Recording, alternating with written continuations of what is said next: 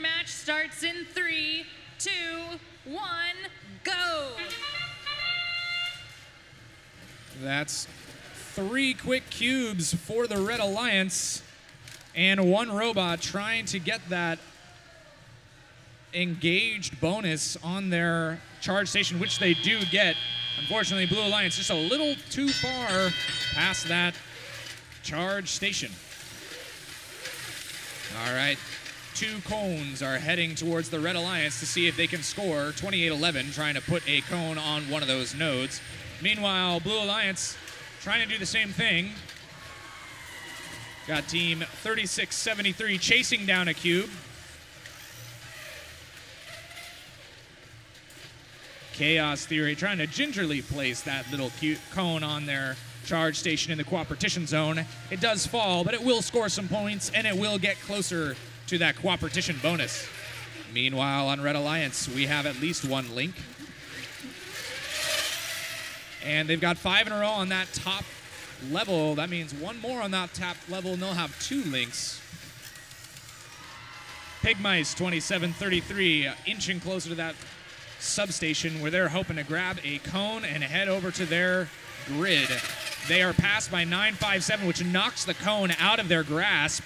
957 going to try to grab a cone of their own.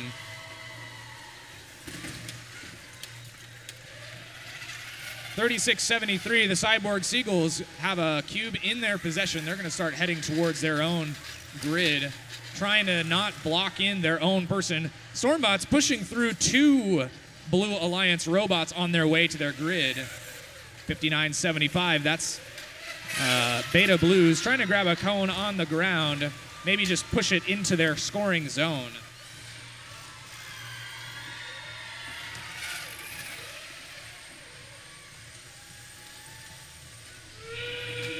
In the last 30 seconds of the match, we're hoping to see at least one of these teams get a ranking point by getting enough of their robots on that charge station for the activation bonus.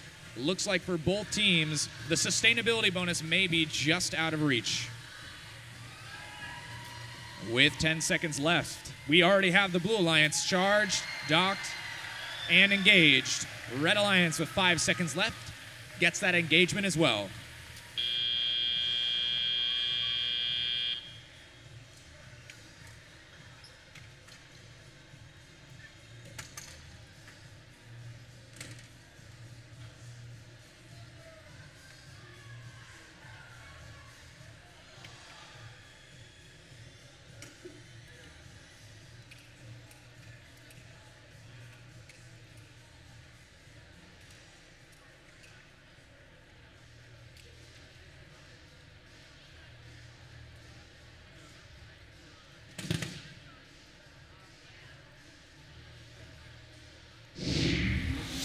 And the winner is the Red Alliance, taking away 3 ranking points.